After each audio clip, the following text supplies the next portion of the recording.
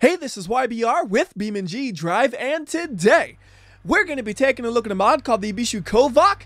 And with this mod, we have 3 versions, but we're going to start with the best version there is, the ZXI Special Edition, just so you can see what the heck is going on here. So basically, you get an Covevoc, then you get another Covevoc, and you slam them together at the rear end, and ta-da, you get a Covevoc. And when I first saw the name of the vehicle, I thought it said Cove. And that's going to be the official nickname because that is an adorable name. And the really crazy thing about this is it doesn't just look like 2 vehicles smashed together. It literally is. It has an engine in both the front and the rear of the vehicle. If I spin it around enough, you don't even know which is the front and the rear anymore. Although what you do know is it has been completely ruined. So we put it back over here, and before we can drive it, we're going to need to make some changes to the settings of the game because this vehicle is really weird in the way you have to control 2 engines at once. So first, we're going to go over to the options menu and head over to gameplay. We want to make sure the default gearbox behavior is set to realistic. Now normally you would just have it to arcade and then you would hit change modes and it would change to realistic, but that doesn't work for this vehicle. For this vehicle, it needs to be changed in the menu. Next up, you're going to want to go to the controls. And then you want to make sure you have the vehicle already spawned up, so there'll be a vehicle specific tab that lists all the controls for the Cove. And then what you need to do is you need to add at least 2 controls at a bare minimum. You need to add shift up and shift down, because the 2 engines, they're controlled by the same gas pedal and the same brake pedal, but they have different buttons to shift with. So you need to have 4 buttons in total that are used just for shifting the 2 engines in this. And another one that's fun to have set up is the next steering mode, and I definitely suggest doing that because it does make some interesting things possible. So there's the Cove, and we could drive it now, but there's one more thing that makes it just a little bit easier. So we go to Customize UI Apps, and we're going to add a new app, and it's called the Gears Second Gearbox. It comes with the vehicle, so it's not a separate mod you need to install or anything. And we're just going to set it down here right near my tachometer, and now we have 2 listings for what gear we're in. So now I know the gear of both the vehicle in the front and the vehicle in the rear. And one thing that's really nice is the vehicle in the rear has had its transmission completely reversed. Because if it had a normal transmission, it'd be going in reverse right now, and then it'd have to be going into reverse too, which it doesn't have. It has 1 reverse gear. This ain't no T-Series. So it's like, just for simplicity, the gearing on the rear vehicle matches the gearing on the front. So really, you can just always remember shift them both at the same time, or shift them independently if you want to have it at different gear ratios to maybe slide it in interesting ways. I'll go more into that later. First, how about a very basic slide into the pole trying to split the car in half? Now, we cannot split the car in half. As cool as it would be, it doesn't happen. You know what might be interesting? I think even though the front has been ruined, the rear might still be able to drive along. So can we get it off of the pole? Yes, we can. And now we're just going to use the rear part of the vehicle for acceleration. Come on. I think the front tires are actually still spinning. Let's put that thing to neutral and go. Oh, it almost works, but not quite. We just can't get traction because the bottom part right there is stuck on the ground and it's just scraping too hard. Freshen it up, and then we're going to take a look at the different steering modes. So we have 2 steering modes available. We have opposite and we have parallel. Opposite is what we were using earlier, and you might have not even noticed that the steering was a little bit wacky, but it is. So with the normal mode, aka opposite mode, you steer both the front and rear tires at the same time in opposite directions. Now this feels really bad for high-speed stability because I am completely all over the place with this, but it's really good for low-speed maneuvering, okay? Check out how tight this thing can do a 180 on this road. So we're just going to do it very simple using just the front engine, and I'm going to go just nice and easy with the accelerator, and that is how tight it can do a 180. So for comparison, let me get a regular Covevoc with the exact same trim configuration on it, and we're going to do the exact same thing. You're going to see just how much wider this thing takes the corner because it doesn't have what's basically extreme 4-wheel steering. Actually, let's move a little bit more forward before we do this. There we go. And then full steering lock and just gentle acceleration. And you can see we are going all the way into the dirt. That is a huge difference. It is crazy just how tight that thing can corner. If you have a slalom and you actually know what you're doing, it'll be amazing. Good luck knowing what you're doing when you're driving this thing, though. Most of the time, it just feels like uncontrollable chaos, and I'm holding on for my dear life as I drive this thing. One really nice thing though is you can get in these really big slides and you think, oh, there's no way you can recover that, but it does thanks to how aggressive the steering is. Like right there, there is no way a regular car could do something like that. It adjusted mid-slide so unnaturally, and it worked great, but we're stuck in the trees even though we have like tiniest scratch on the vehicle. All right, we'll pull this guy out of the trees and we'll do a little bit more driving with the opposite steering mode.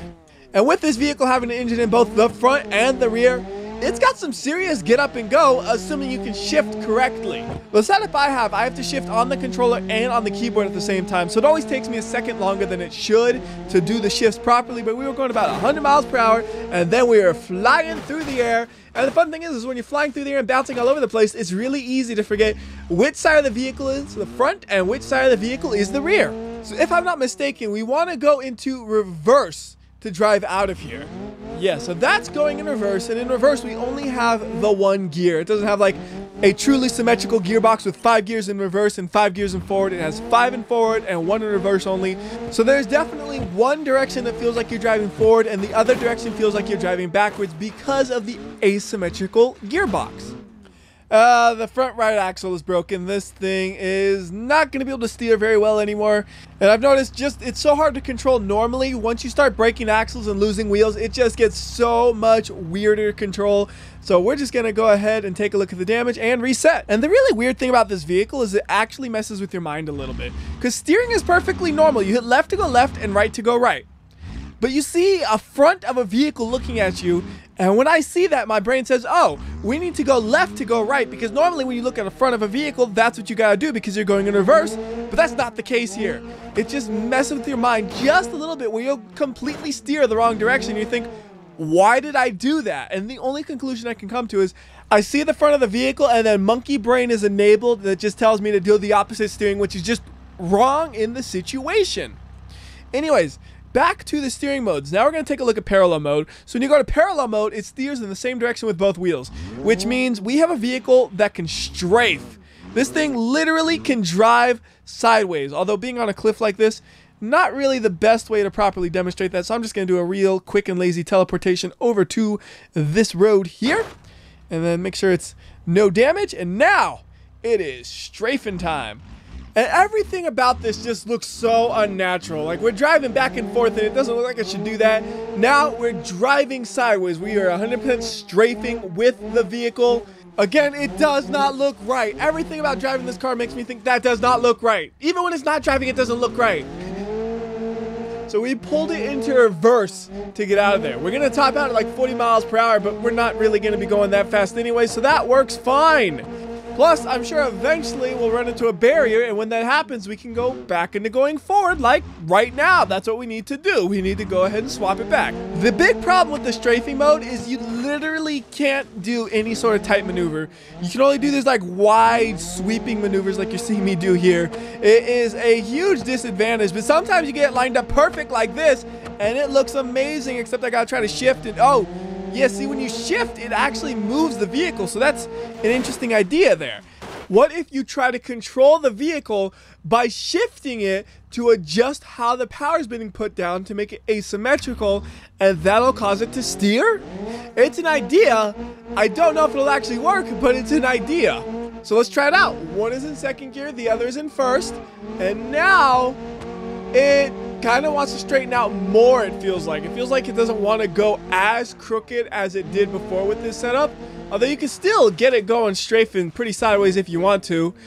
So third gear makes it where the power delivery is so asymmetrical, it feels like it's just kind of being overpowered by the rear, so that's not going to work. We kind of go into reverse again because we're going to crash into a wall, and then on reverse we don't really have any option in the matter. So yeah, you could slightly adjust it by changing the gearing, but it's not really enough to actually steer. Oh, and since we're in the water, you can drown the engine, but I noticed it doesn't exactly work the way you'd expect it to. So easy enough to just dive into the water and have the engine drown, just like so. And we have actually drowned both of the engines right now, so we're going to bring it back up to the land. And now I'm going to show you why it doesn't really work right. So the engine on the right side, that thing should be drowning right now, but it's not. It still works perfectly fine. Now it's starting to drown. The problem is the engine in the left side is also starting to drown as well. So they don't seem to drown independent of each other. They just kind of both drown at the same time. But if you really wanted to, you could turn the engine off on one of them and then just rev it up. Eventually here, that engine dies.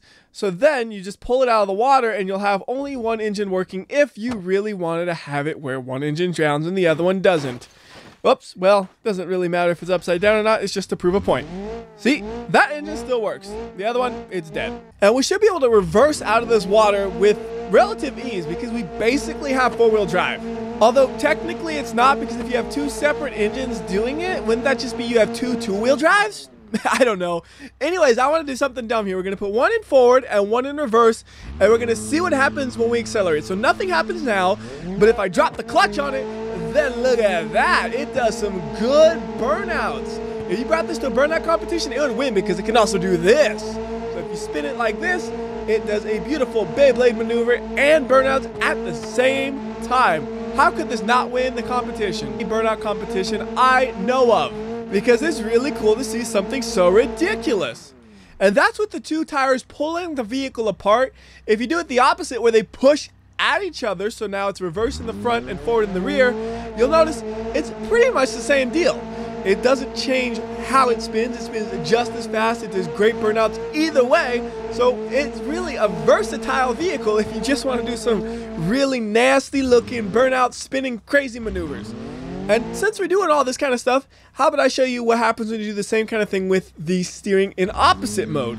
So again, the two tires are pushing towards each other, which is the more interesting way of doing things here, because it gives you this weird crap walking vehicle that can very, very slowly drive down the road at apparently 1 mile per hour.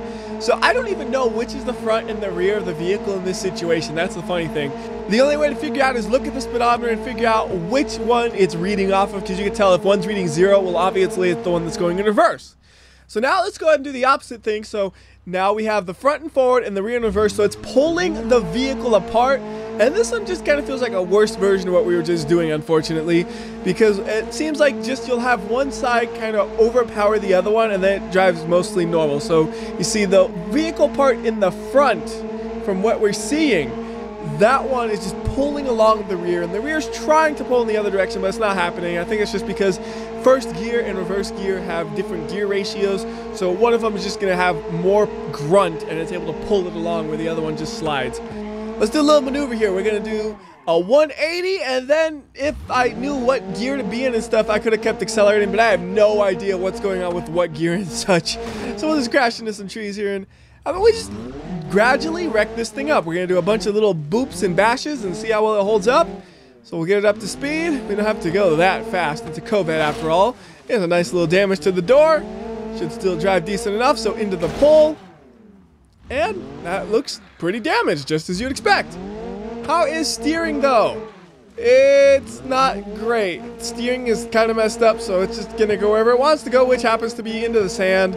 And it's probably just going to get stuck in the sand somewhere. Just let it crash into the rocks. Yeah, it's going to get stuck on these rocks. So we'll say, good job, Cove. You did well. There's the look at the damage for everybody who is interested in seeing that. And then we'll go ahead and reset it. Now we're going to try to do a proper 180 maneuver. So we're going to go in reverse, get it as fast as it can go, and then whip it around, go to forward, and that was actually surprisingly good. You can whip it around. You just have to really think about what buttons to hit when you switch gears, because it's really confusing to remember. Am I going in forward or reverse? Do I need to switch to forward or reverse? I don't know what the heck is going on. We're going to change gears and hope it works is usually my strategy when that kind of situation happens. Oh, well, there's some trees and stuff. I was just driving all over the place there, not really paying attention to where I was going. So let's see, how well does it drive in this situation? The answer is not too well. It's just kind of dragging the rear end, and the rear end is dragging me down. Yeah, I can't really control it too well here. It's just sliding all over the place. So let's hit a jump. I see a beautiful jump. Let's kind of hit it. I mean, I technically hit it, but not the way you would normally hit a jump. So I think that's going to do it for this map. Now I want to take it to a proper racetrack and actually try to drive it fast, which I know is going to go terribly, but I got to give it a shot. And as you saw at the start, there are 3 different configurations for this, but they're based on the versions that already exist for the Covevoc, so there's really not much extra to say about it. This is just a DXi Covevoc, this is a LXi Covevoc, and then we got the ZXi Covevoc, because I gotta go fast. So let's see how big of a disaster this ends up being. And one thing you probably noticed by now is the gas gauge doesn't work. Don't care, the vehicle works, that's all that matters to me. It really does work great if you just want to slide around the corners like that. In fact, this might be one of the few vehicles ever where it's actually faster to slide around the corners than drive through them properly, because the rear steer is so aggressive. You just can't go through them without sliding because of that. I'm actually kind of surprised too, you've never seen a drift car that really makes use of rear steering to do some nonsensical things. Oh, this is going to be hard. Tight corner. Oh no! Okay, you guys probably don't know what just happened there. So I was trying to steer to the left, but then the engine was bogging down because I was in 3rd gear. So I had to take my hand off of the steering wheel to shift down, and then the vehicle just goes in a straight line into the dirt because I got no hands on the steering. Oh man, do not try to downshift in the corner unless you absolutely have to, like right now where we're barely moving at all. So we have to downshift here, and then it's once again working. So that's just yet another thing we gotta watch out for when we drive this vehicle. Also, it does have an interior camera and it works perfectly fine, but only for going forward. There is none for going in reverse, which I thought would be a little fun addition that shouldn't be too difficult to implement if they wanted to. And we're going almost 150 miles per hour through here. And again, look how easy it just kind of slides and glides. It slides and glides so easily at these ridiculous angles until weird steering happens and I kind of freak out and I bump into the wall a little bit.